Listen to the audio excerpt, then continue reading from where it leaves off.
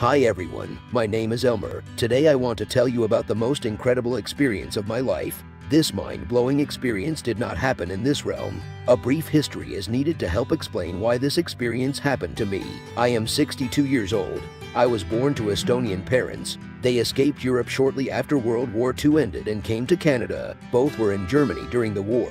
My father was a machinist there and my mother ended up in a displaced persons camp. My father was deeply impacted by fascism and my mother traumatized by communism. Growing up, to say the least, was horrible. I know they did the best they could to raise me. In the 1960s, corporal punishment was the norm. I was a handful and was alone most of the time.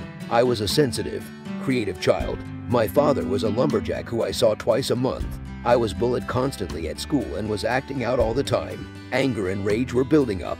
By 13, I was completely out of control, drinking and smoking weed and cigarettes. I began selling drugs and learning the skills of a criminal. By 17, I was shooting crystal meth and working with the second largest motorcycle gang in the world. By 21, I was almost murdered twice after a baseball bat beating in a gravel pit. I finally hit bottom.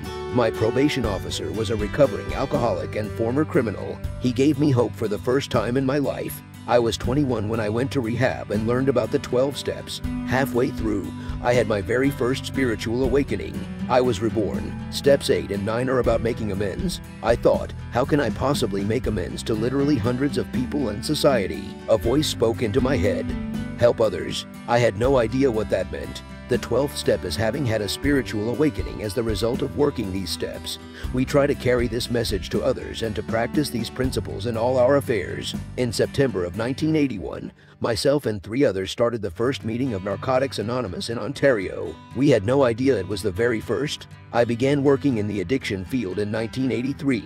I was being compelled to work at this alcohol detox. After some persistence, they hired me. I only have grade 8 education. I was being paid $22 an hour when minimum wage was only $5. It was the most humbling and beautiful job I've ever had. I spent 3 years there. I began getting offers to work at other addiction facilities. By 1994, I had worked at 3 different ones, including the largest recovery home, sober living facility in Ontario. I was the very first program coordinator of this 30-man facility and actually developed the programming. I was offered this job and then they went through the interview process. One applicant had a master's degree. I was humbled. I got sidetracked in 1994. I stopped 12-step meetings and began my own computer business. I relapsed after 13 years clean. Later in 1994, I got back on track.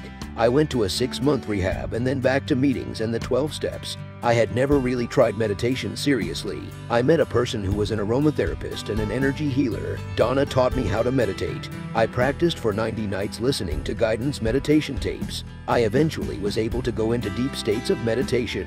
In 1996, I had that profound experience that I mentioned earlier. Donna had become a real mentor to me. She introduced me to her mentor, Louise. She was starting a meditation group and asked me to attend.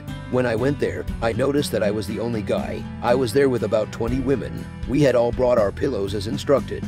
We laid down on the carpet. Louise began guiding us. It didn't take me long to go into trance. Louise's voice was long gone. I was on a cloud and it was like the most comfortable recliner ever. Then I was on a beautiful beach with the ocean to my left. Over to my right was a group of people in the distance. Instantly, I was there with them. I was in the middle of a large circle of people who were holding hands. To my horror, they were mostly people I knew. There were others who had no features other than a human form. Some of these people were alive in this dimension and others had passed over. I began to cry. These were all people that had loved me. I looked into each of their eyes and they had the most beautiful, loving smiles. I remember just looking at a few of them when instantly I was back on the beach. Way down the beach, I saw someone coming towards me. There was a man with the whitest hair and beard, the whitest robe and a staff. I was already a sobbing mess. When he was about 50 feet away, I received the most powerful wave of unconditional love imaginable. He said to me that he had saved my life 6 or 7 times. He told me to stop with the computer stuff and get back to helping others.